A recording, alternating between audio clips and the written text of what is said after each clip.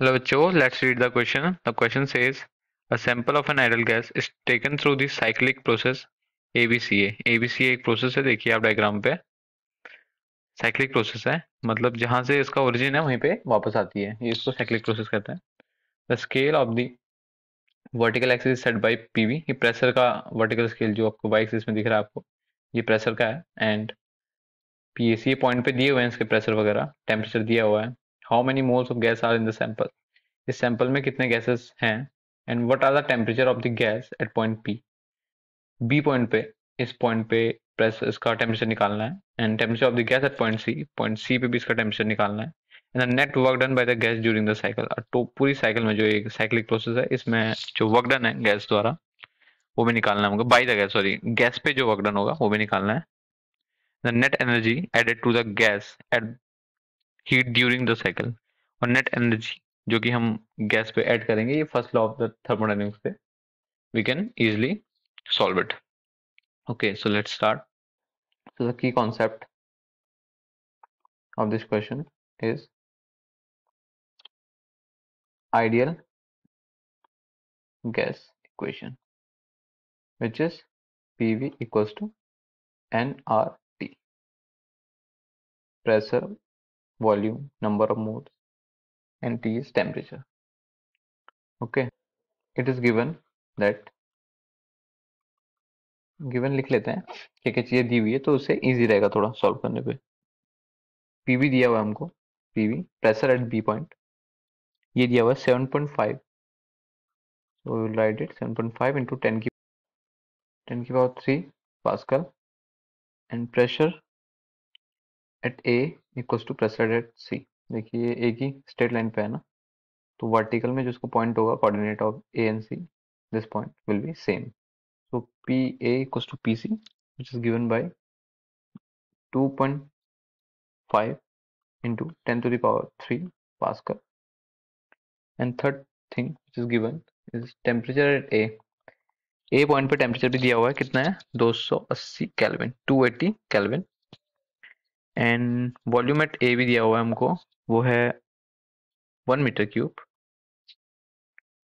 And volume at B is equals to volume at सी, ये आपका x axis के along same है दोनों पॉइंट, तो इनके कोऑर्डिनेट भी यहाँ पे एक्स एक्सिस वाला सेम रहेगा, जो कि है 3 metre cube. Unit metre cube है वॉल्यूम की, और यहाँ पे पास्कल दी हुई है, किलो पास्कल प्रेशर की हुई है, और वॉल्यूम की मीटर क्यूब है। अब देखिए हमको बहुत सारे क्वेश्चन दिए हुए हैं, तो हम उनको छोटे छोटे पार्ट्स में डिवाइड करके उनको सॉल्व करेंगे।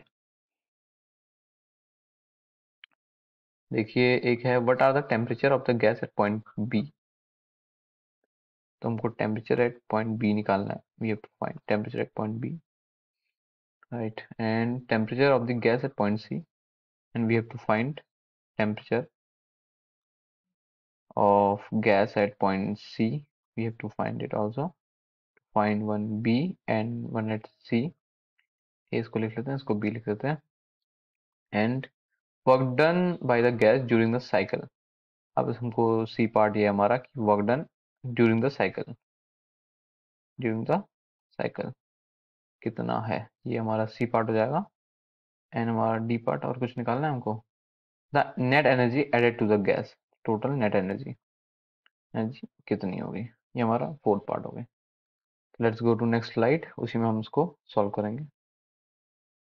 Equals to nRT we have, जो कि क्या है, आइडियल गैस इक्वेशन, ये आप सबको याद होनी चाहिए। Then C n equals to कितना हो जाएगा, P V upon R T, which will give us 2.5 into 10 to the power 3 into volume 1 metre cube है। आर की वैल्यू हमको पता है कितनी होती है, आर की वैल्यू 8.314 इंटू टेम्परेचर आपका 280 केल्विन। सो हमने सब एसआई में रखा हुआ है। आर की वैल्यू हम लिख लेते हैं यहाँ पे, आर की वैल्यू होती है 8.314, राइट। तो एन इक्वल्स टू, ये कितना हो जाएगा आपका 0.07 मोल। तो हमने निकाल दिया एन। एन क्या होता है यहाँ पे? Number of moles. Number of moles, number of moles कितना आ गए? 1.07 मोल आ गया। Let's find temperature at C. Temperature सी निकालने के लिए हमको पता है कि जो प्रोसेस सी ए है, right, let's go to the previous slide. सी ए जो प्रोसेस है, सी ए प्रोसेस कहाँ पे आपकी? ये रही सी ए प्रोसेस जो आपकी, इस पे क्या है? प्रेशर कांस्टेंट है, राइट, प्रेशर इसमें कांस्टेंट है। सो पी सी इक्वल्स टू ए, को पी लिखना है, P C equals to P A है हमारे पास। तो हम इसमें अगर हम आइडियल गैस इक्वेशन लगाएंगे तो कितना आएगा? P V equals to N R T, which shows that V equals to nRT by P. As here, when pressure is constant, then it shows volume is directly proportional to temperature. अब देखिए ये इसके directly proportional हो गया, मतलब कि अगर volume को अगर हम बढ़ाएंगे तो टेम्परेचर भी बढ़ेगा, क्योंकि बाकी सब चीजें कांस्टेंट है, आर कांस्टेंट है, एन कांस्टेंट है, पी कांस्टेंट है। So volume will be directly proportional to temperature. On solving this, Vc upon Va equals to Tc upon Ta, Tc upon 280. So Tc will come 840 Kelvin. This is our answer of B part. Okay, B, we have got it, 840 Kelvin. And here for process B and C, the volume is constant, right? Volume for B and C is constant. So उसको लिख लेते हैं हम A part निकालने के लिए, volume B equals to volume of C. So P will be directly proportional to temperature from ideal gas equation. P will be directly proportional to temperature. So on solving, P upon Tc equals to Pb upon Pc. हम बस इसका ratio ले रहे हैं, ratio से solve करें क्योंकि हमको बाकी एक अननोन क्वांटिटी है इसमें, बाकी तीन हमको नोन है. So we can easily solve it. Tv equals to 7.5 into 10 to the power 3 upon 2.5 into 10 to the power 3 into, ये अभी हमने निकाला था 840 Kelvin, which will come out as 2520 Kelvin. So TV will be 2520 Kelvin.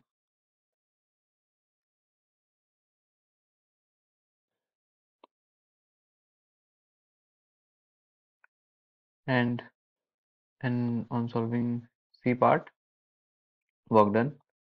What is work done? Work done is area between P and V axis, जो कि area enclosed, लिखेंगे इसको area enclosed.